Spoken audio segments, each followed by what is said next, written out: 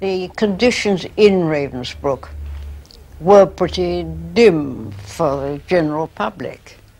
But you must remember, I got there in a British uniform with a couple of rows of British decorations on, with, in my identity papers, a title which, you know, the Germans love. They were lost at the very beginning. The political officer was completely lost from the very beginning. And of course, when I realized this, I threw my weight about as a lot you can imagine. Oh, yes, they used to call me the arrogant Englishwoman, l'arrogante Engländerin.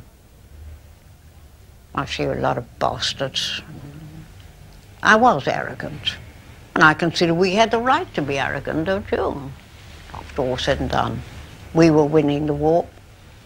And if ever there were any discussions with them, I used to say it right at the beginning. I said, you've lost it. You know perfectly well you've lost the war.